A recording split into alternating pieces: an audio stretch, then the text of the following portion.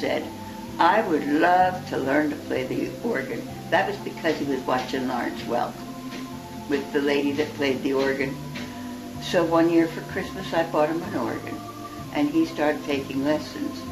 While he was out taking his lessons, I was reading the book, How to Play, and I was teaching myself. I worked at Hustlers, started out in the children's department, and then they asked me to go into the record department, and I sold records. I loved it because it was musical.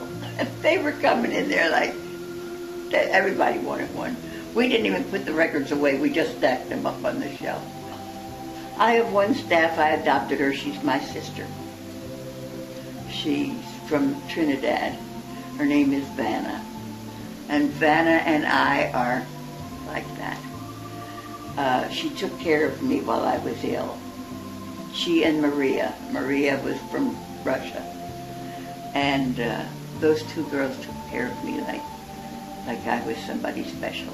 Someone to pull the organ out, they bring it out and I'll play anytime. There's no, I mean, I'm not the greatest organist in the world, but they don't mind. If I make mistakes, they don't mind. I start all over and do it again. That's the way life is. You can't always be perfect, and I'm not perfect.